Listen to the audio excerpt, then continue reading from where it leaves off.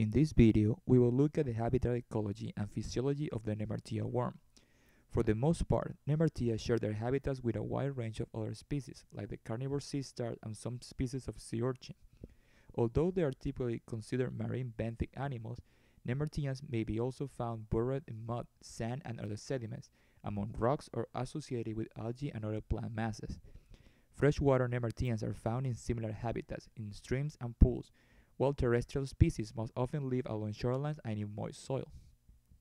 Most of the Nemertea worms are aquatic and reproduce sexually, but there are also a few freshwater species that are hermaphroditic. Usually eggs and sperms are released separately and fertilization takes place externally. On the other hand, river worms are the simplest animal to possess a circulatory system and a gut with a separate mouth and anus. The body is usually long and slender and is often extended greatly during movement. Most species are less than 20 centimeters long, but the giant species Lineus longissimus may reach a length of 30 meters. They have a very thickly muscled body walls. The thickness of the epidermis varies from species to species. Moreover, organization of the muscle wall is also variable, but it is typically made up of longitudinal and circular muscle divided into 2 or 3 layers. They also possess a closed circulatory system, meaning that they don't have a heart. Blood is pumped throughout their bodies through muscle contraction.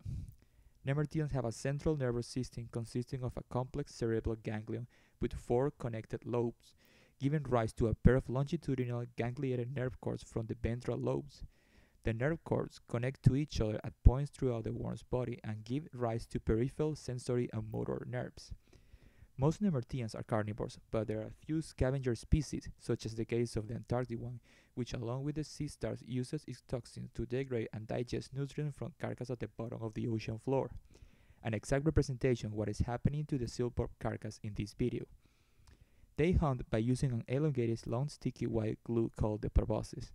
The proboscis could be sheeted or unsheeted. The kind of worm we are looking at right now has a sheeted proboscis, which usually rely on a series of spines that are located throughout the main body in order to mobilize prey with poison. On the other hand, if the worm has an unsheeted proboscis, such as the case of this worm on this clip, they will mostly use it to grab and choke prey with it since they don't have poison spines on it.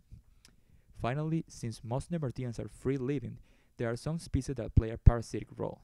For example, parasitism has caused population declines up to 55% of egg mortality of Dungeness crabs in California, affecting considerably the sustainable harvest of this particular crab species.